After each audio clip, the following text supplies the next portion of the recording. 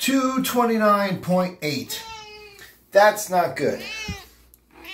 That's my first official keto weigh-in. I had cheeseburgers and french fries for dinner about 4 hours ago. It's like 9 o'clock-ish. And this cat is in heat. 229.8 is terrible. Absolutely, absolutely terrible. I need to change that drastically, quickly.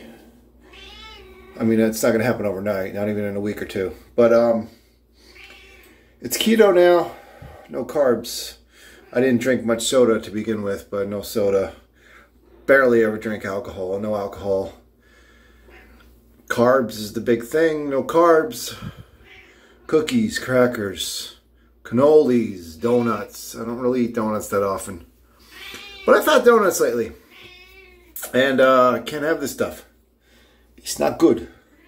It's not good. It's not good. 229.8. I'm 6 feet tall. 229.8. It's bad. Keto it is. And this is not even day one. It's night one. No food in the past few hours since dinner. 229.8. Here we go.